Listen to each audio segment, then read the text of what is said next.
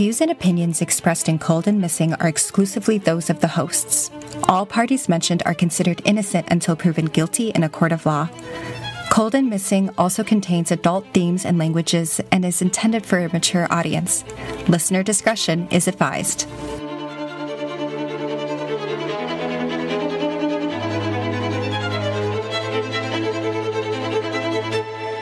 Welcome back, everyone. Welcome back. Yeah, welcome to Cold and Missing. I'm your host, Allie McLaughlin. I am your other host, Eli Solkowski. We are a husband and wife duo bringing you the true crime. The true crime, and it's on your own time, because you can listen whenever you want. That's it. Right? True crime on your own time. Podcasts. This has been an ad for podcasts. This has been an ad for podcasts. Stupid. Okay, so, I don't remember what... Oh, no. Last week was cold. Last week was technically missing. Damn it. She is Jessica Kinsey, who we talked about last week. Every week I'm going to say, what was it last week? I know. And I'm going to get it wrong. And it'll be this. It'll be a whole bit. No, E, you're wrong. That's not what it is.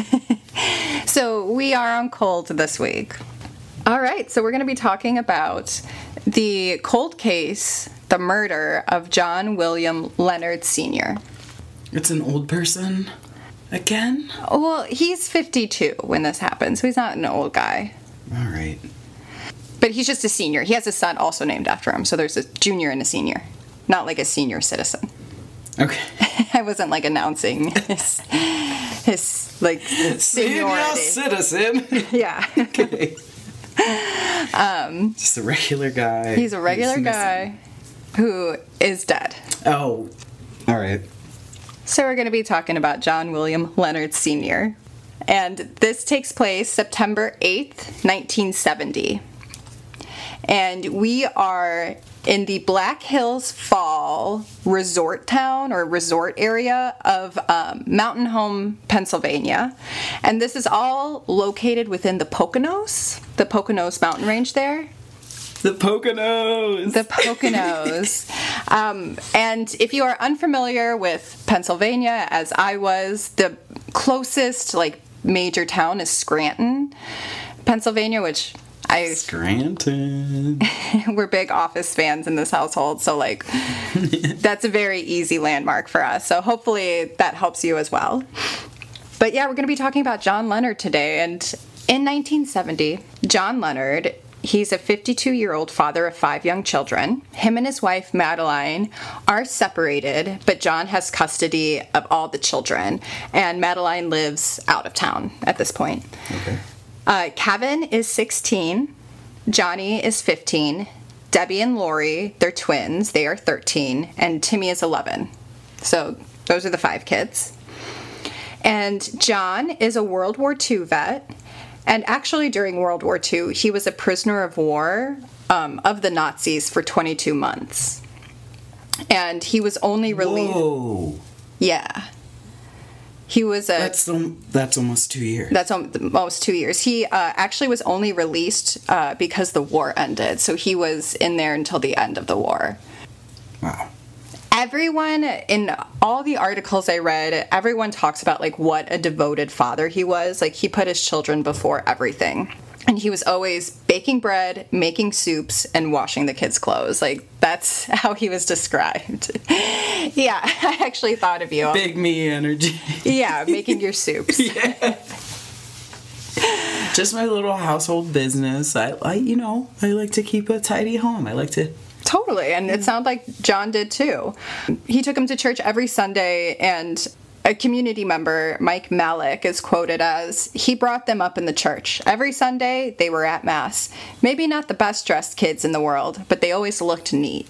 John was rather reserved in nature, not a big drinker, but would become, quote, very talkative when he occasionally had a few drinks. And him and his children live in an apartment above a bar and a taxi garage, where John also has been working as a cab driver for the last 18 years. Oh, okay.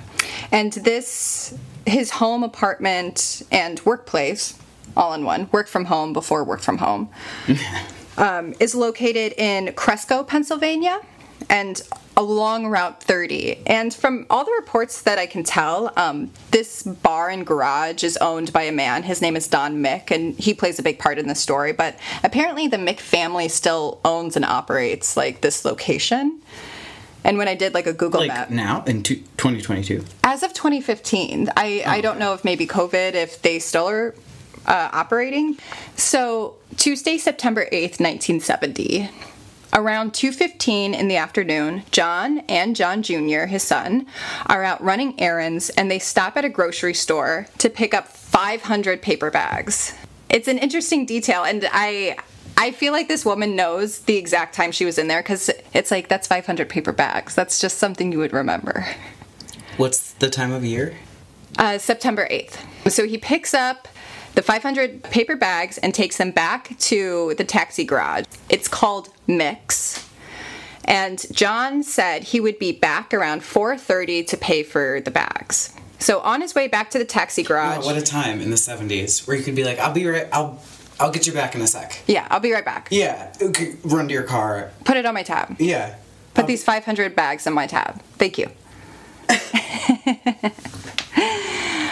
So on his way back to the taxi garage, John drops John Jr. off at a bus stop so he can go to buy school clothes since school started the next day. This is the day before school starts.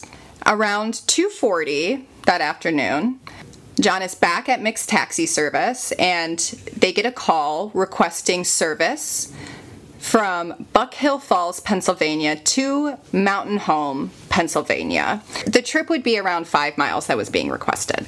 So John gets in his 1966 black Plymouth sedan and leaves Cresco, PA, where the garage is, and heads towards Buck Hills Fall. This is a 2-mile car ride, and when I looked it up on Google Maps today, it's only a 7-minute car ride, so it's really quick to get there. It's just like kind of a straight shot of a highway. John's last radio contact with Don Mick is at 2:44, so that's roughly 4 minutes after he leaves the garage. He has a radio contact with his boss, Don Mick. And that's the last time that John is heard from, is at 2:44 p.m. on the radio. Now here's where, like, things start to get murky, as they always do. But a lodge employee says he sees John driving toward the main building of the property. It's called the Inn.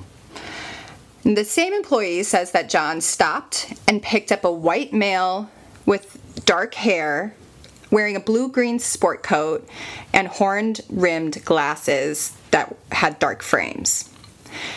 Initially, in the days after John's murder, the reports will say the man is in his early to mid-20s, but over time, and as of 2022, the description shifts, and police will say that he's between the age of 30 and 40.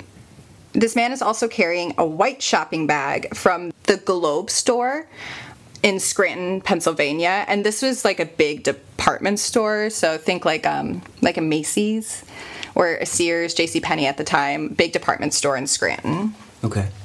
Around 3 p.m., so this is roughly 15 minutes after John was last heard from, a part-time police officer sees that same man standing outside of the cab. Around 3:30, Don became worried when he couldn't get a hold of John. So Don heads to the inn to look for him. And again, this is a very quick car ride. So around 3:45, Don finds John dead in his car with 4 gunshot wounds. John's car will be roughly 50 to 100 feet south of the main entrance to the inn, but was in a slightly secluded area. Okay. So John will be pronounced dead at the scene. And there's some variance about the gunshots. But Dr. Ferentz, who reports him dead at the scene, told the newspapers that John had been shot twice in the head with a .22 or a .32 at point-blank range. John will ultimately have been shot 4 times. And there's some varying reports of where those 4 shots exactly are. So there's reports that all 4 are in the head, that 3 are in the head, 1 is in the chest, 2 are in the head, 2 are in the neck. Either way, some definitely get into his head, for sure. At least 2. The doctor will also say that the shots had been fired at a close range and at an upward angle. And this will be confirmed because John will have powder burn marks on his collar. So, like, the gun was very close to him when it went off. And the coroner estimates that the time of death is somewhere between 2:45 and 3 p.m. So John's last contact was at 2:44. So that, in theory, was minutes before he was killed. Wow. And then how John's body is found is also reported with some slight variations. So one, he's slumped over the steering wheel. The second report is that he's sprawled across the front seat with his head against the driver door. The third report that I found was that he was in the back seat, but there was only one report of that, that he was in the back seat. Ultimately, the majority say that he was slumped over the steering wheel or he was sprawled across the front seat. Those are the majority of the reports. The car was in a park position and the driver's window was down. And the keys were in the ignition and switched to accessory. No money was taken from the cab at all. All the cab's cash was there and accounted for, and his wallet was undisturbed. So robbery is quickly ruled out as a motive for his killing. And then Don Mick stated he found the cab close to the front entrance of the inn, but added that an employee of the inn stationed just inside the front door said he neither heard or saw anything. And then a newspaper article has this quote that I'd like to read. I thought it was really interesting. So, quote, "A source close to the case who wished to stay anonymous said the killer was either deranged, high on narcotics, or out for instant revenge. The source theorized that the killer placed the call to Mix from a payphone requesting a cab and then began walking down the drive from the inn or came up from the employees' dorms to the base of the entrance of the drive and waited for his victim. It's not surprising that no one at Buck Hill heard the shots. Even though the front window of the cab was open, it could have been opened by the killer after he had shot the driver. This, of course, would have put him in the front seat next to the victim. The killer could then get out of the car, walk across the drive, and slip down over a short wall and flee." End quote. And that is from the Tribune. Anne and Don Mick will take care of John's children until Madeline, their mother, can arrive from out of town. So they step up and take care of the kids like their own. They don't get moved out of the house that they know. They get to stay there. And in later interviews with the children, like in 2015, they will talk about like how thankful they were to have like Don and Anne there and to be able to like have them during this time. Thursday, September 10th, 1970. This is a story that I found in the newspaper that I can't make sense of, and I don't know what it's talking about here, and I tried to find as much as I could, so I just want to put it out there for our listeners and for you to hear and get your thoughts on it. Kevin goes down into the bar around noon where Anne Mick is working. Kevin begins to look for something along the back of the bar. Kevin then says, quote, "Anne, this isn't Don's writing," Kevin said, picking up a blue telephone directory. "I thought it was Pop's writing," Kevin said as he left the book at the back of the bar. Kevin was either referring to a telephone number or a name written on the phone book. And this is the same day that police will question all 5 of the children.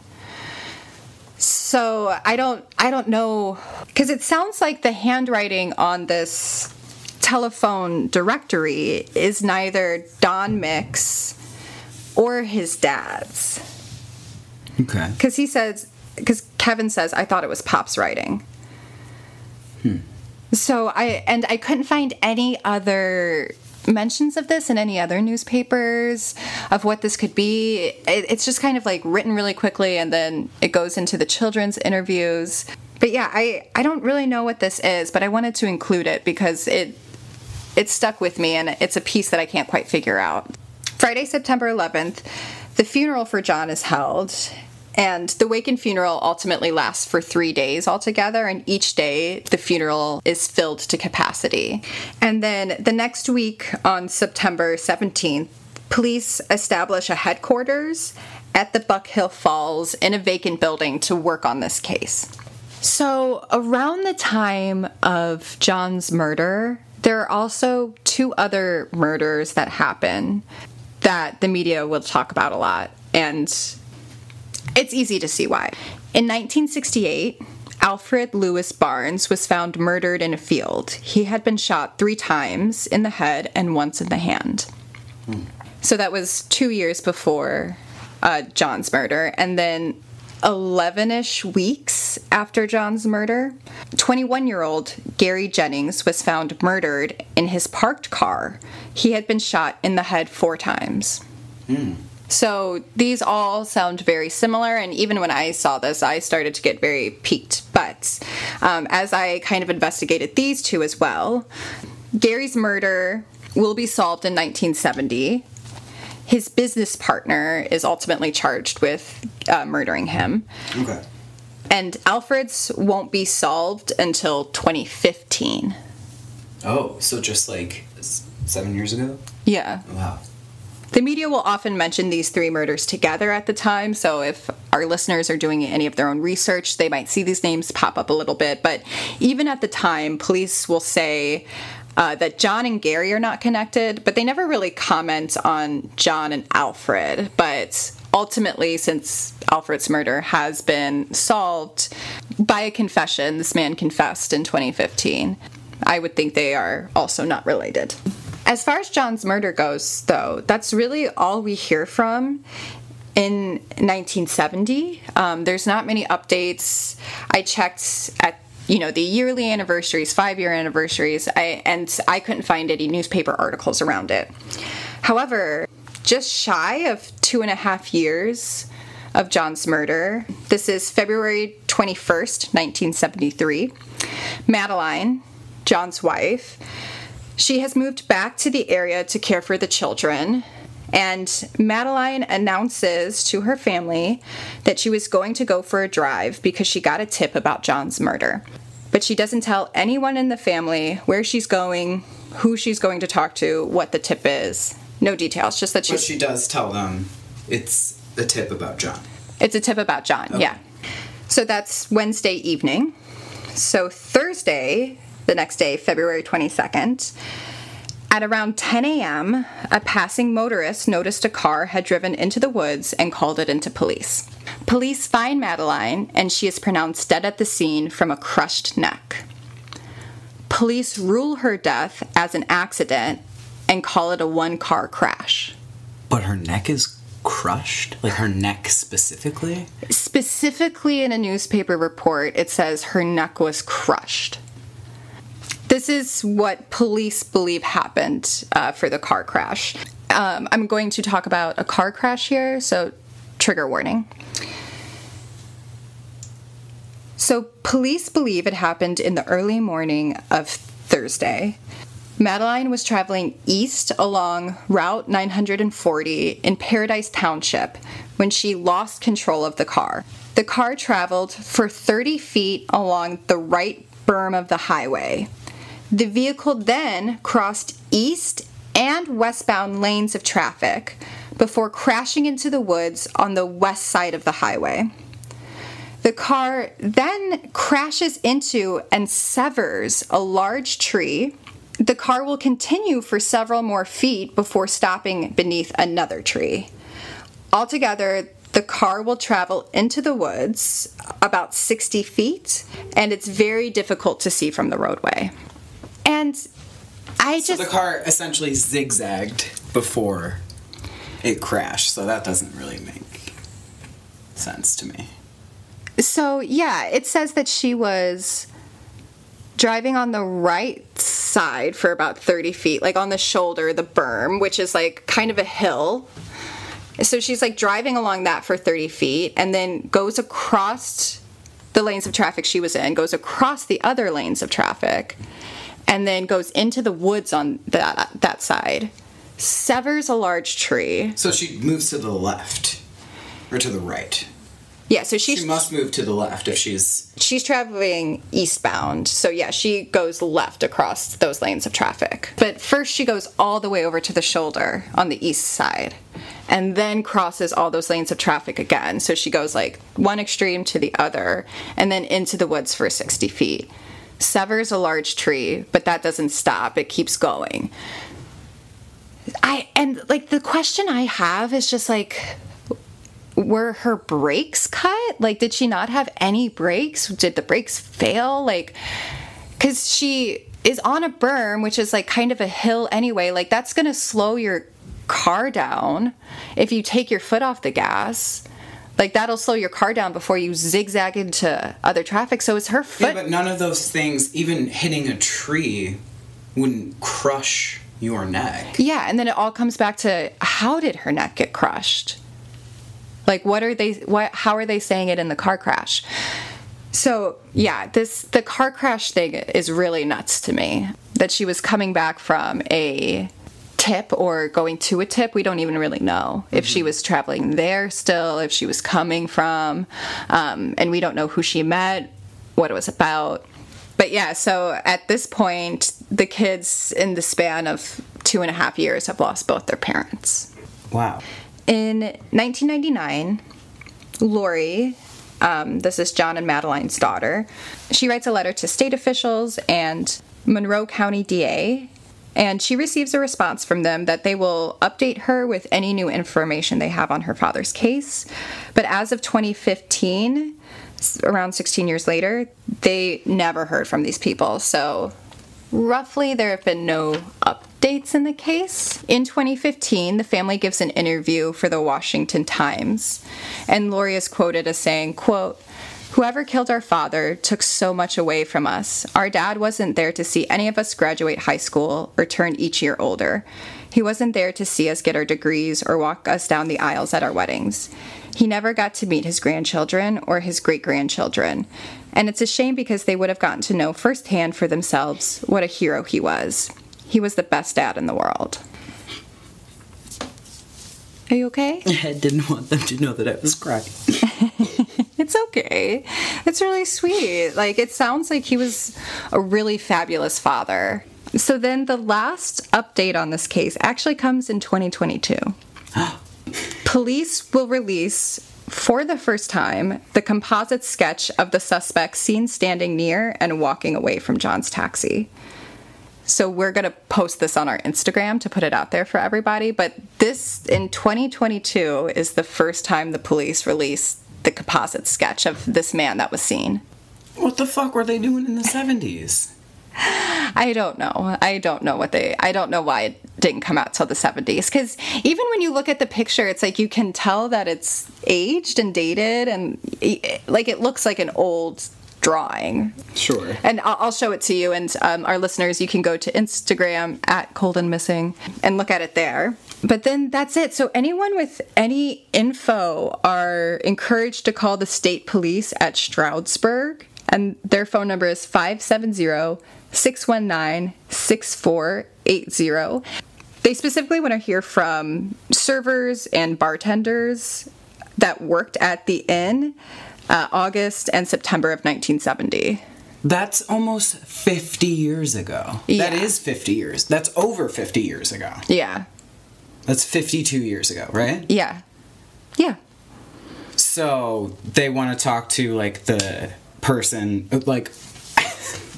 They're asking anyone who worked there in the 70s, specifically the summer of the... Those people are in their 70s or 80s. Yeah.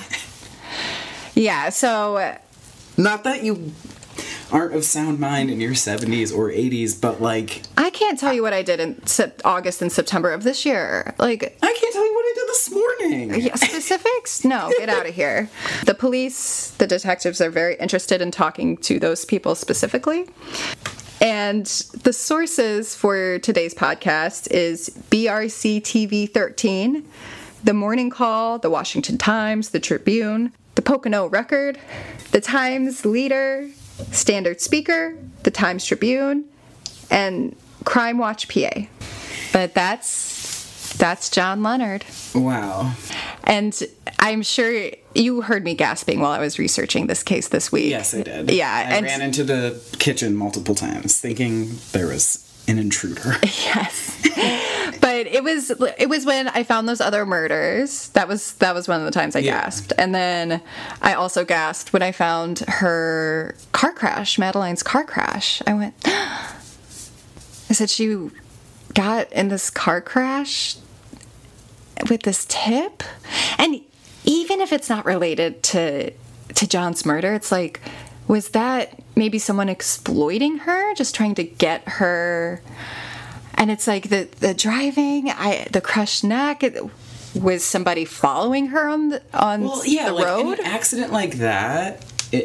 I don't know the interior of a car at the time, but I know that if someone were to get into a car accident in that way, you would fling forward, Mm-hmm. So, and if you didn't have a seatbelt on, maybe you would break your neck, but more than anything, either the airbag would go off or you would hit the windshield. Yeah.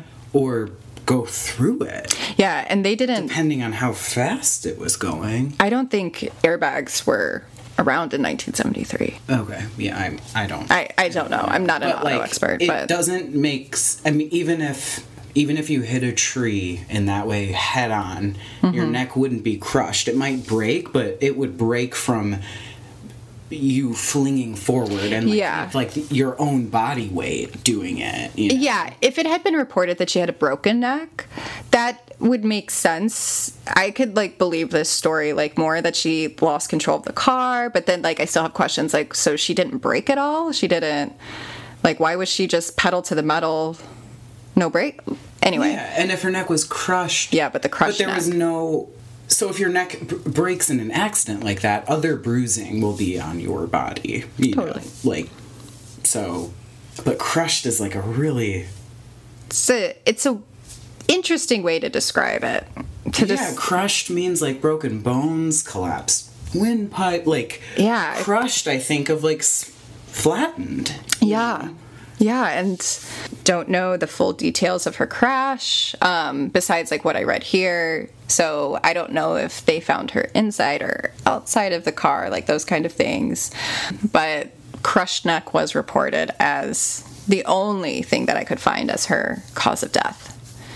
That one's the one that gets me, where I'm ooh, was this someone exploiting her to get her away? I have a lot of questions around that crash, but police wrap it up that day, more or less, and call it an accident. So. Wow.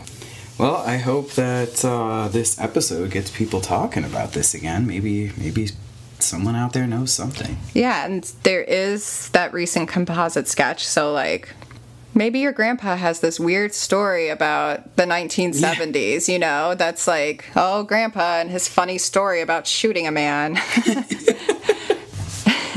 You know what I mean? I mean, I'm just thinking, full disclosure, my great somebody, apparently shot a sheriff back in the day because he was sleeping with the sheriff's wife. And it was before my great grandma, way back in the day. So these stories kind of get passed down through the lines of oh, Do they though? Do they? I don't know if they do in every family.